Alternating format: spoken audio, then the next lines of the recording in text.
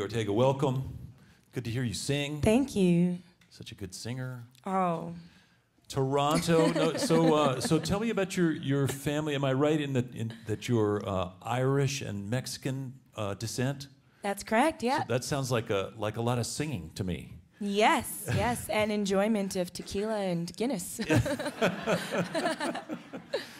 So you have every reason to celebrate. That's right. And it must feel amazing these days when I mention some of the voices that yours sometimes gets compared to, where it's all the one names: Dolly, Emmy, Patsy, and so on. Does that make you feel great, or does it make you feel a little strange? Well, I mean, it's of course an honor to be mentioned in the same sentence as those wonderful, legendary singers. I just feel like it's a lot of pressure. Yeah, I have a lot to live up to when people compare you to people like that. I know, but the bottom line is it's a compliment, and people enjoy it. Sure They love hearing that magic in your voice. That thing, that certain indescribable thing that singers have. What were you listening to? What? Sorry, I just wish I could sing like you. Hey, what did you listen to when you were growing up? Despite the fact that you had this multicultural background and you're in Toronto. Well, funnily enough, my mom was a huge Leonard Cohen fan, so wow. I loved Leonard Cohen. I thought he was incredible, and she really got me into his lyricism and his deep voice. Yeah, amazing writer. Yeah. And were you in a neighborhood when you were growing up? Seems like I read somewhere where you said maybe you were a little bullied as a kid or ostracized in some way. I was bullied as a kid. I just was always kind of felt like a bit of a outsider and a weirdo. Yeah. But now it works to my advantage, so so lesson to all those feeling bullied. Yeah, just wait till your fashion sense catches up with you. Yeah, yeah. That's when you get to your 30s, you could tour the world and do fun things like that. Yeah, that's pretty cool. And I think you were kind of late to the guitar, right? You pulled it off the wall that was hanging in your house and decided... When I was about 15, 16, my dad had an old classical guitar on the wall and taught me how to play. It was a nylon string, so that's why I don't play with a pick these days. Yeah.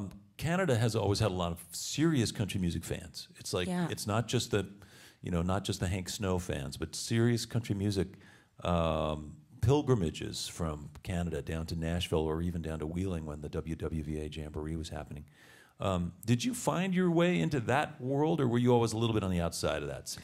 I was a bit on the outside. Yeah. I just remember when I was making music in the Toronto scene, when I was first starting, I guess it would have been labeled alternative country. Right. And it wasn't really a thing. I think it's just sort of recently become a thing with the advent of these like great television shows like True Blood and Walking Dead using Americana, now they call it Americana, but country tinged kind of tunes. Yeah. And now it's become a thing, and now you hear it a lot more. But when I was doing it, I was sort of advised not to do it and to pick a different path. But I just loved that kind of music, so I kept doing it. Yeah, and when you get to Nashville, obviously that's much more the flavor of the environment down there, sort of mixing genres a little bit. Yeah, for sure.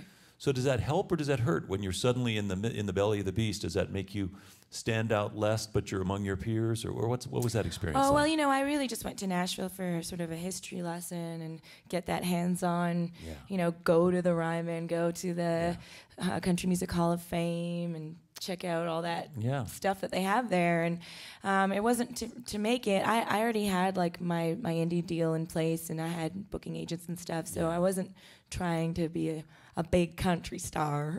Although as I understand it, you did recently play the Grand Ole Opry at the Ryman. Yeah, I did. That's kind of a big country starish thing to do. Never was so nervous in my entire life than stepping on that stage. Because people might not know, but like when you rehearse for the Opry, you go in a room and you do an acoustic rehearsal. You don't actually step on the stage. So the first time actually stepping on stage is when you perform your first song in front of all those people. And I nearly peed my pants. I'm not even kidding you. I'm not even kidding. I should have wore Depends. Well, I'm so sorry for you. I know, me too. But it's good that you're aware of it. My mom told me it wasn't supposed to happen until I hit her age, but I don't know. You know? Just goes to show you, folks, that being a big performing artist isn't really always all it's cracked up to be. There's danger everywhere. There really is. I don't remember that. I mean, I've played the Opry a few times, and I don't remember having that backstage thing. Nor do I remember peeing my pants. But the bottom line is, you crossed a milestone, and that was great. It was absolutely, yeah, it was incredible. Now, you've got your red boots on. I do, yeah. These are your kind of trademark characteristic thing. Yeah, I love Wonder Woman. Yeah. She wore red boots, so. And the lipstick is a Wonder Womanish color too. Yeah, for those listening on the radio. Just secretly want to be a country Wonder Woman. Yeah. That's kind of a cool combo. Yeah, there's really no such thing, I don't think, is there? There is now. Yeah. That's wild. I can deflect bullets too. Yeah. It's amazing. With your veil. So you are out there traveling, touring. You made a really good record. You had several producers involved with this recent project. Yeah. Kind of some big time names, and Colin Linden, of course, the Canadian, now working a lot in Nashville. Mm-hmm.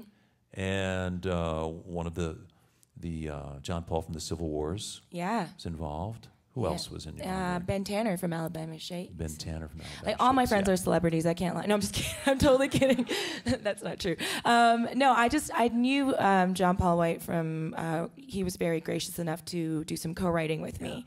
So when it came to making a record, and I co-wrote with him a second time, we did it in his studio. He had a studio, and a sort of light bulb went off in my head, and I said, oh my gosh, I'm making a record. Do you think maybe... And he said yes, and it was a pretty awesome experience to go down to Alabama and absorb all that history. Muscle Shoals, right? Yeah, really cool. That's a vibey place. Totally vibey, yeah. Well, listen, it sounds like you're on quite the adventure, and I want to congratulate you on this new record. I think the idea of Faded Gloryville, which is the title of your new record and the title song, is kind of an interesting concept, really, just about... especially living in Nashville, you know, where there are stars made and stars faded every day. That's true. It doesn't last forever. Yeah. Well, that song was inspired by the Jeff Bridges movie Crazy Heart. Oh, yeah. Yeah, so I kind of watched it, and I think every musician would look at that opening scene where he... The bowling alley? The bowling alley scene, and he's playing a bowling alley, and he's sort of down on his luck, and he can't get a free beer from the venue, the bowling alley, where he's playing, and he's got an addiction problem, and he's older. I guess, I don't know how old he was in the movie, older than me, and I kind of asked myself if I would end up like that. That seems really dark to say, but I thought, you know, because my future is sort of uncertain. Never had a hit song on the radio. I'm not a radio artist. So, you know, you don't have sort of anything to bank on, and you don't know. So I asked myself if I would end up that way. And then I remembered when I first started and the big dreams that I had and all the pitfalls that I had to climb out of. And It's an interesting journey. My first gig was a bowling alley. Yeah. So it could come full circle. I have yet to play. Now I kind of want to play a bowling alley. I can tell you it's slightly disconcerting to hear those pins pop in the middle of your show. It's like... Yeah, Here's played another one. I played a grocery store once. So. Yeah. Well, it's these things that make us strong. Clean up in aisle 5. Yeah. It's not that Depends thing again, is it? Yeah. All right, listen, we have lots more music to get to. Thanks again for stopping by. My pleasure. Yeah, congratulations on your new CD. Here's more music. Welcome back, Lindi Ortega.